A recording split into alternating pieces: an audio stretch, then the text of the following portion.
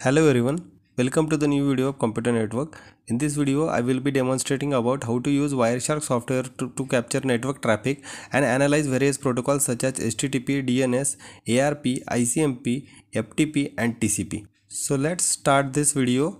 So click on Wireshark software, then once it open it shows the interface available. Here I am having Ethernet as a technology through which I am connected to internet.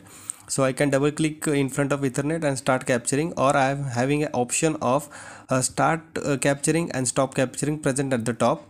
So I am double clicking on in front of Ethernet so that the packets will start capturing. So you can see the packets started populating here. Wireshark has three windows. First window shows colorful information where one line information it is showing, and this first part is showing information such as frame number, time in microsecond, then source and destination addresses, protocol, length of the packet and one line information. Then the second window shows detailed information about the line or the frame on which we are clicking. Let's stop this capturing and analyzing the protocol now. Suppose I have click on the frame, and in the below you can see its information like frame number 80475, then number of bytes that I have captured over internet, that is 2974 bytes on a wire, and same information is available in the one line information above. Then once we open that frame, then its information it is showing. Then below that Ethernet to source and destination MAC addresses it is showing. Then in the third line we can observe that it is showing internet protocol version 4. So this internet protocol version 4, the third field it is showing information about the IP address of source and IP address of destination. You can observe it here. So it is showing my PC's IP address and other PC's IP address. Then transmission control protocol.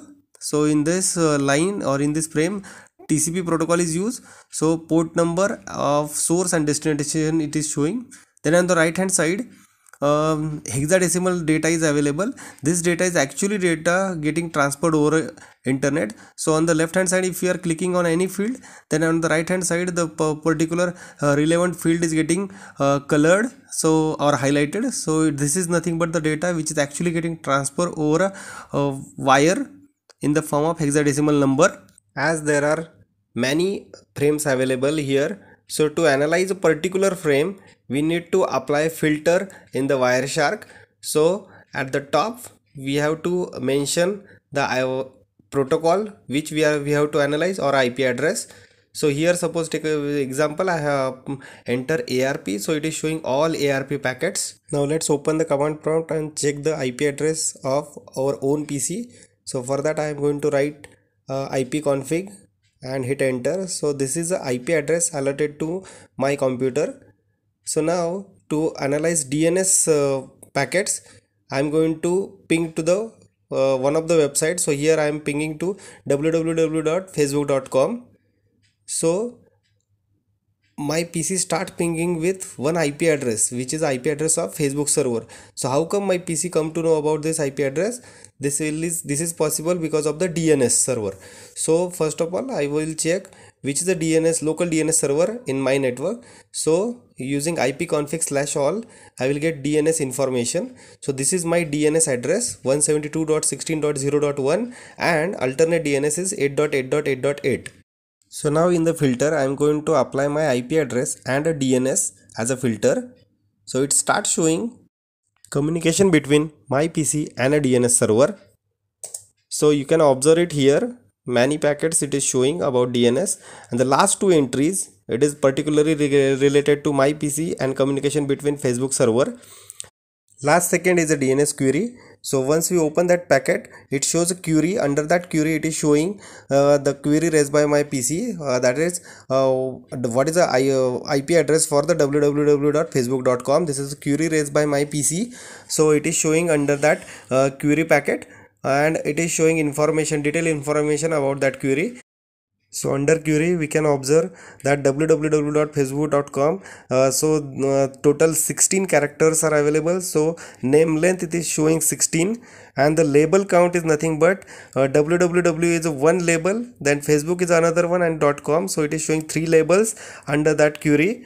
Then in the second packet, that is DNS reply from the DNS server. So under answer it is showing the answer for the ask query, that is my PC asked for the IP address of Facebook server, so it is showing IP address for Facebook server as 163.70.144.35. we can observe and we can verify it in the command prompt as well.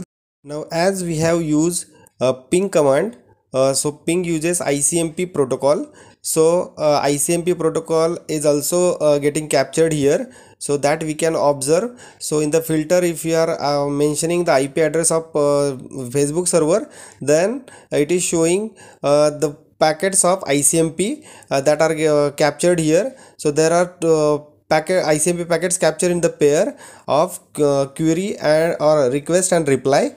So for request, my IP address, my PC's IP address is a source, and the Facebook's IP address is a destination, and vice versa in case of reply. So in the below, if you open the internet protocol, internet control message protocol, that is ICMP, then it shows the request packets and its information, and in the second field, that is reply, it is showing the reply packets. So we can observe as well the information about the packets such as the my PC's MAC address and Facebook's MAC address, as well as my PC's IP address and Facebook's IP address. Then on the right hand side we can observe the actual data that is getting transferred in the form of hexadecimal message over a wire. So in this way we can capture and analyze ICMP packets as well with the help of ping command. So now if you open all these packets such as reply and request packets, so it is showing information about complete ICMP protocol, and at the bottom it is showing data, which is 32 byte of data used for pinging. Then we can see there are total 8 packets of ICMP available here in the pairs of request and reply. So 4 requests, 4 replies are available, because during pinging we can observe in the command prompt we are getting 4 replies, because our PC sends 4 requests, so PC gets 4 reply from the destination. So that's why total 8 packets we can observe here in the pairs of request and reply. So in this way we can analyze ICMP protocol with the help of Wireshark. Now let's move on and capture HTTP packets. So in the filter I am applying packet filter as HTTP, and I will hit enter and start capturing the packets. So till now it is not showing anything. Now in the browser I have entered one HTTP website and I have hit enter. So now you can see I got certain reply in the form of HTTP packets in the Wireshark. So those packets I have captured now in the Wireshark. So now in the filter, if you are mentioning DNS, then it is showing DNS packets, because HTTP relies on the DNS server to get the IP address of the particular website. Now let us again analyze HTTP packets. So you can see the frame number 30108, it is a HTTP request for opening the website homepage, and its reply I got in the frame number 30556, where the whole HTML web page, designed web page is available in the second field of the Wireshark. So same you can observe on the website as well with right click on the web page and inspection. So now let us analyze ARP protocol. So I am writing ARP in the filter. So ARP protocol are getting populated here. So ARP packets are used to find the MAC address of particular host PC for which IP address is mentioned.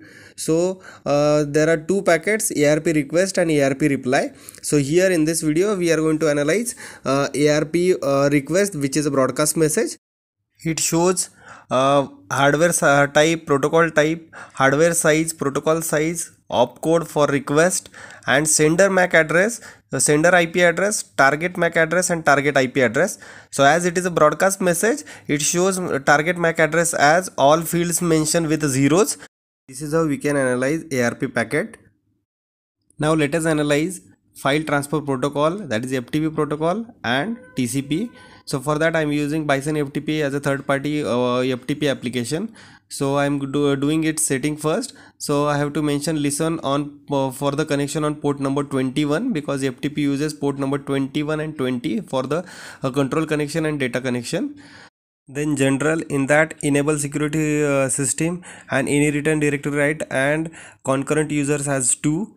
Then go to user group, and here I am just checking, try to delete some of the previously created users groups, and I will be disabling the allow any password, and then mentioning the idle timeout as 50 minutes, so that my server will not time out easily.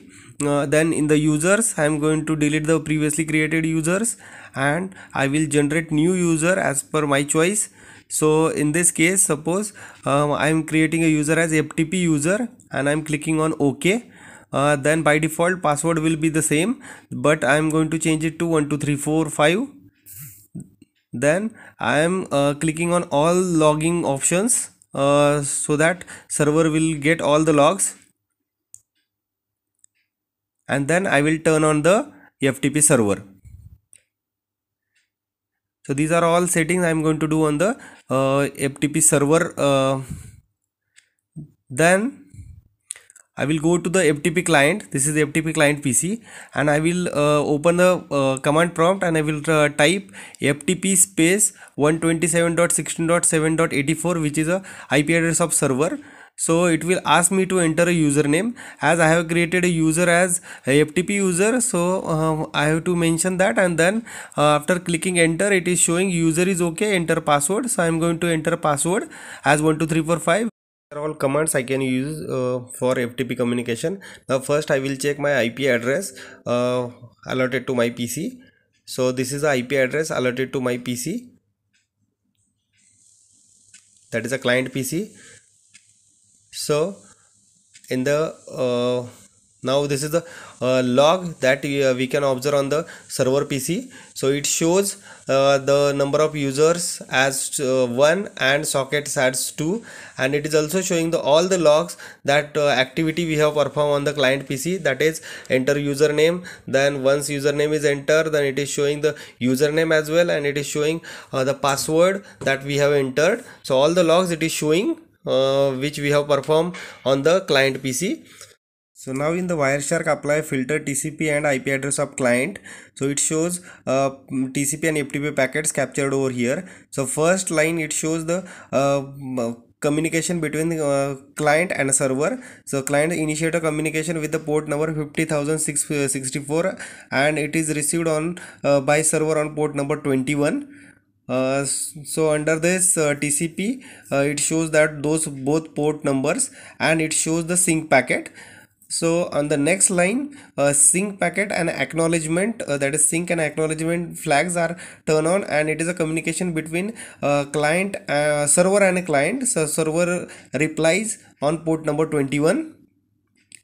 Similarly on the next line, it is again acknowledgement packet under the TCP protocol. So TCP handshake process happens here, and communication is established between client and a server using TCP protocol.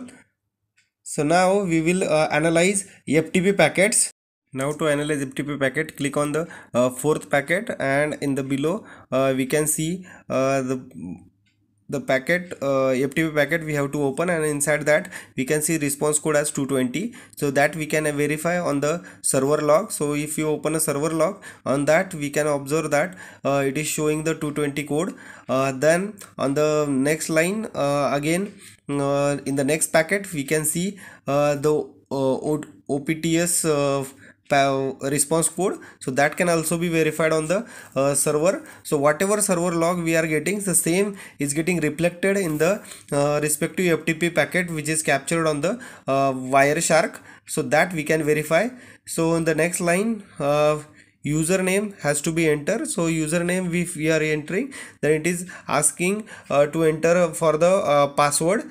So username and password we can verify in the FTP packet, capture FTP packets, as well as on the server log. Whatever server log we are getting, the same is getting reflected in the capture FTP packet. Username as a FTP user and password as 12345. So all these packets which are being communicated between the client and a server are getting captured in this Wireshark, and all the information which is available on the server log, same is being reflected over here. So username and password is also getting captured in this case, and the same we can verify with the help of server log. So in this way we can capture FTP packets, and we can also capture TCP packet, as FTP uses port addresses, and these port addresses are nothing but TCP ports. So both TCP and FTP protocols are being used in the FTP communication, and that we can verify and analyze using this Wireshark software. So we can conclude over here that Wireshark is a important software which is a network protocol analyzer, and which is being used to capture network traffic and analyze various protocols. And in this video we have analyzed certain protocols like HTTP, DNS, ARP, ICMP, FTP and TCP protocols using Wireshark software. So that's all for this video, and thank you for watching.